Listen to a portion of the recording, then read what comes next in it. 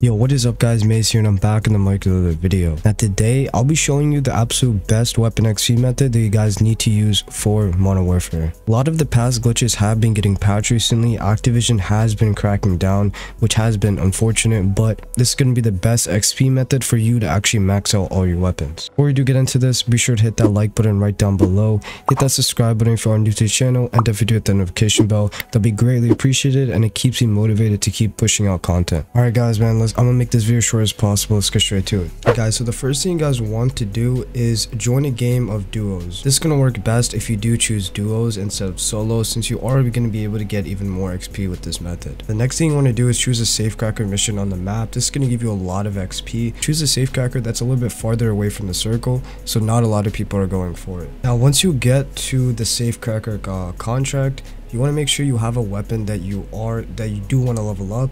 If you don't have that, I would just say like gather as much money as possible first, or you guys can just do a safecracker and just get the money like that and then head to a buy station right after. Now getting these contracts are pretty easy. You just want to make sure like this method really works best if you do have people playing with you. If you don't, that's completely fine. Like for me, I just filled up a random person and he's actually even helping me just get these contracts. Alright guys, so in this clip right here, this is the last safe that I do need to crack. After it does explode, you guys will see I'm just leveling up instantly. I got 3000 XP and you get a lot of XP towards your weapon. So I did level up my PW like twice, and a lot of the XP is really not going to show till the end of the game, and I will show you guys how much I got at the end. Over here, man, this is the last contract I did. Since I was not too quick, I feel like I could have got a little bit more. But if you are doing this with a friend, I recommend just do these very quickly, because a lot of people in this game are just getting these contracts. Alright guys, so right here, man, the game is over and I'm just getting a lot of XP towards these weapons.